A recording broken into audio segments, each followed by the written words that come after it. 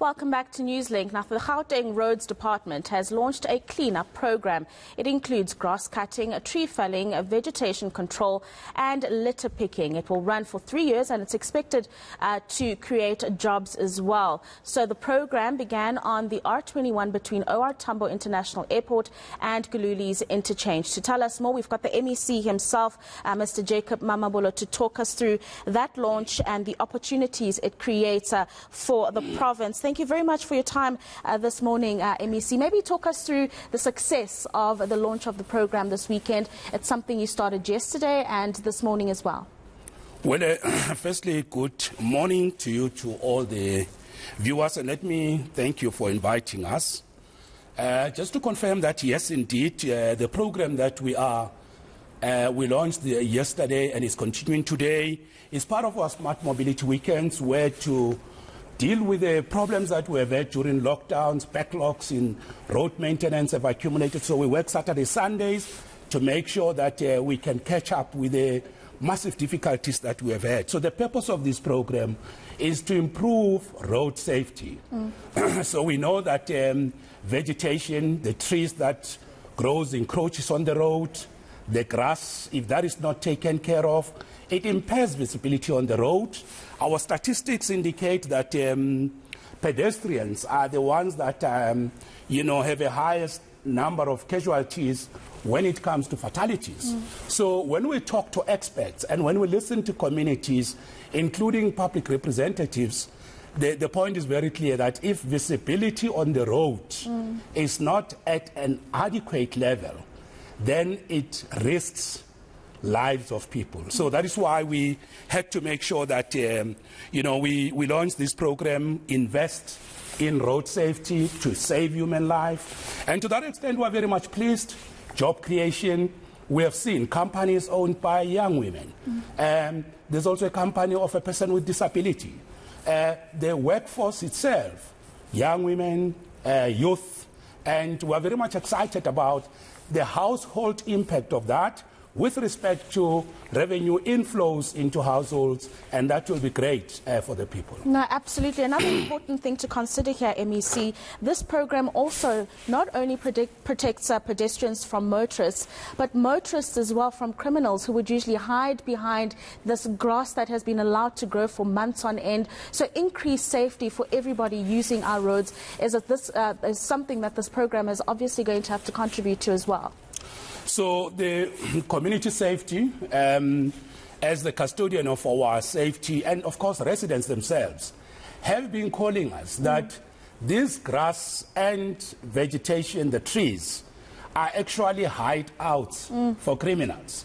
Along the road you see office park, manufacturing sites, industrial sites.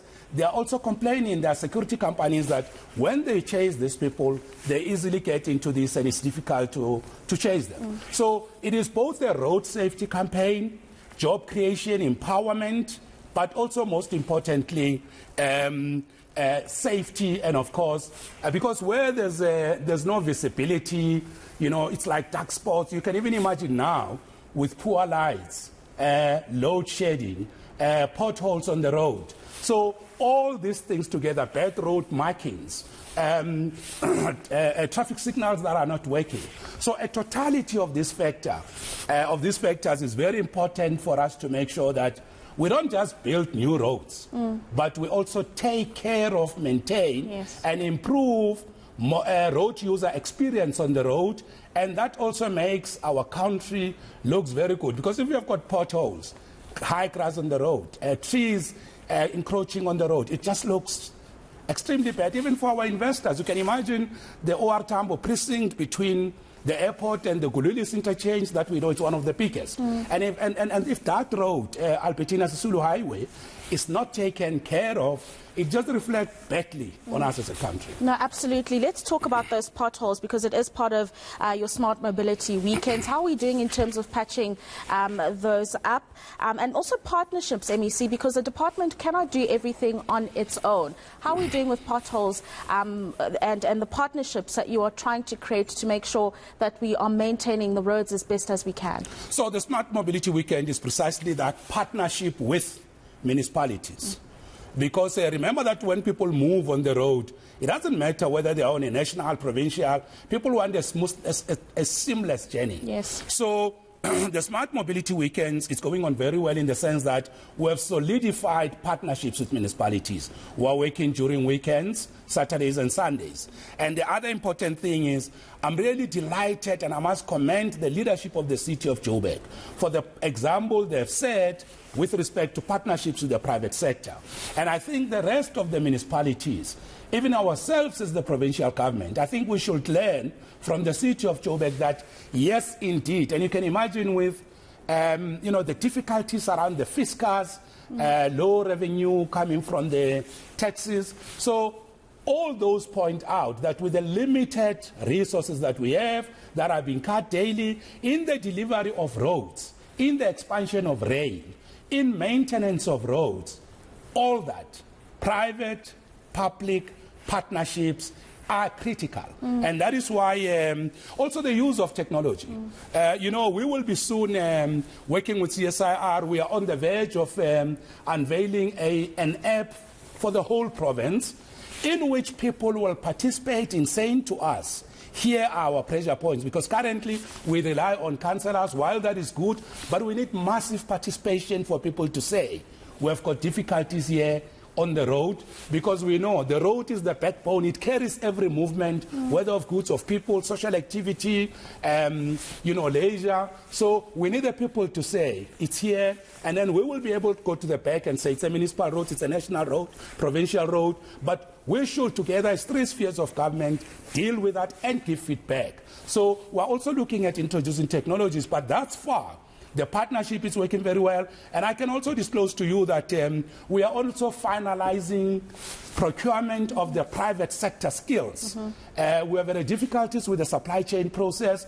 We have firmed it up, it's now coming okay. So we are also, just like we unveiled 17 companies yesterday, we will be announcing no less than 30 companies that are going to strengthen our capacity to fix the roads. So it's also part of those partnerships. No, definitely looking forward to it. Many viewers of the channel are anticipating smooth roads, MEC. The potholes are quite a big problem, so we look forward to the rollout of this program. And good luck. And I understand that it's creating about 1,000 jobs, so that is with absolutely an investment of well. $500 million, 500 million. Yeah, over 3 years. Absolutely important. Thank you very much, MEC, for joining us this morning. Thanks for inviting us, and thank you very much. Thank you. That is Gauteng MEC for Roads and Transport, Jacob Mamabolo, talking to us about the program that's just launched around making sure that the roads we use in the province are safe for everybody.